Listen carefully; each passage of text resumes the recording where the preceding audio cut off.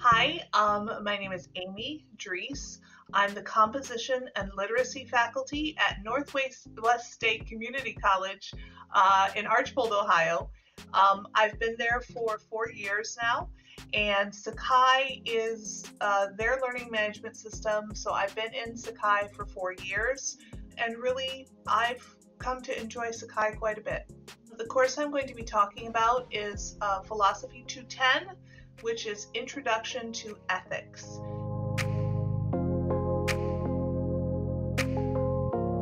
The fundamental teaching challenge in ethics is that it is a highly sensitive subject and we're dealing with each other online.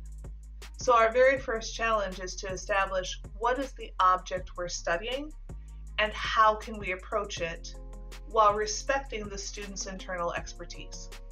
Online, I have what they say to me, and the order is not indicative of their comfort with the question necessarily. I have people who will do it, they answer the question on Monday because they're Monday people.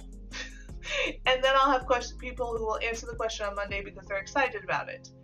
And then I'll have people who answer the question on Friday because it's been a really busy week and they finally got around to it.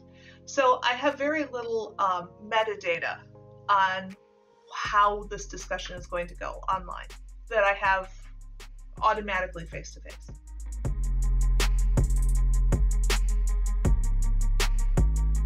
Because it has to be written and they have to think, they're far more likely to curb their impulse to ad hominem argument.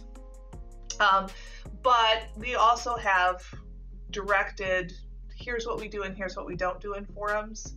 And especially in the first 2 weeks, I'm very careful about sending private messages to students saying, you did a great job with X, Y, and Z, but I'd really like to see you not do personal discussion of people for whatever reason. And it tends to work out pretty well. So yes, it's a downside in asynchronous that it's hard to discuss and they don't want to discuss and the threading's a mess and there's a lot of complaints. But you have to look at it as I can set up every single student response and every student response to their peers in a guided way that would reflect the best possible day in my classroom. And that's what you have to think about when you go from one to the other. It still feels like a lead balloon from time to time, but that's okay. That's teaching.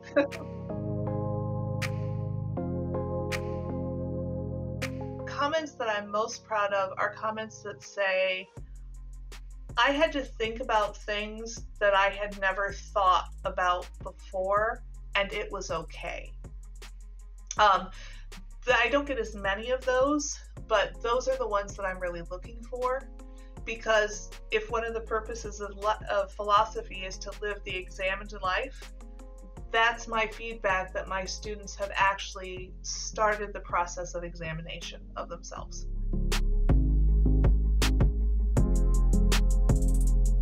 First of all forums come with the same set of instructions wrapped into them. So within Sakai, I use the View Extended Description to have a set of forum guidelines that come with every set of questions. And those guidelines are highly structured about what time of week you're supposed to do this, what sort of answer you're supposed to give as far as length and structure, and how to respond to peers. So the very first thing is expectations are clear on the front end every single time. And it's not oh, you should remember this, go back to the syllabus. They have available to them right there every time they answer the question what they should think about when answering a forum question. Then from there, I need to be in the forums as well with some level of direction and guidance. And for me, that is never saying, Johnny, you got the wrong answer, here's the correct issue. It's a lot more of, Johnny, I think you and Maria really have something to talk about. Why don't you go read Maria's post and ask her about X, Y, or Z?